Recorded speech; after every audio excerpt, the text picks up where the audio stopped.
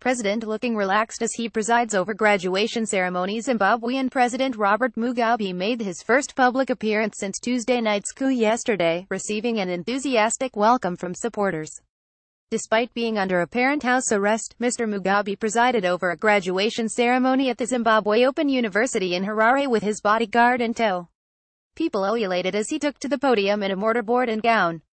Video footage showed the 93-year-old president, who has ruled Zimbabwe since independence from Britain in 1980, nonchalantly nodding his head during the ceremony. Meanwhile, the chairman of the powerful Zimbabwe National Liberation War Veterans Association, which backed the coup, said that 3 cabinet ministers had been arrested. Chris Mavangwa said Higher Education Minister Jonathan Moyo, Local Government Minister Xavier Kasikuwa and Finance Minister Ignatius Chamba were in jail along with a number of others. Earlier, the army said that it was currently engaging with the Commander-in-Chief President Robert Mugabe on the way forward, and that significant progress has been made in their operation to weed out criminals around President Mugabe. But, in an indication that the coup was part of a power struggle within the ruling ZANU party, the Manicaland Provincial Committee, meeting in the eastern city of Mortar, called for him to go. Mr. Mavangwa said local branches in Midlands, Masvingo and Harare had also passed no-confidence votes in the president.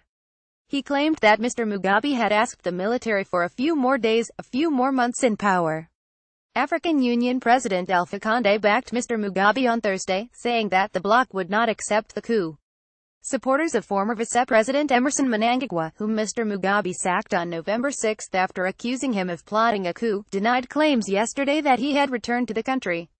The whereabouts of Mr. Mnangagwa and 100 or so of his allies who left the country after his sacking remains a mystery, though there is speculation that he is in South Africa or somewhere in Europe. South African Communist Party General Secretary Blade Nzimin told a public event that decades of intervention by the International Monetary Fund and the World Bank were to blame for Zimbabwe's economic woes. He pointed out that both institutions were dominated by the U.S. and former colonial power Britain, insisting these imperialist states must not be allowed to get away with murder. On an official visit to Botswana, South African President Jacob Zuma reiterated his opposition to an unconstitutional change of government. U.S. Secretary of State Rex Tillerson, for his part, urged a quick return to civilian rule for a new path of democratic elections and respect for human rights. In China, which is a key Zimbabwe ally, Foreign Ministry spokesman Zhang Shuang voiced hope that the crisis could be resolved under the legal framework. Related tags.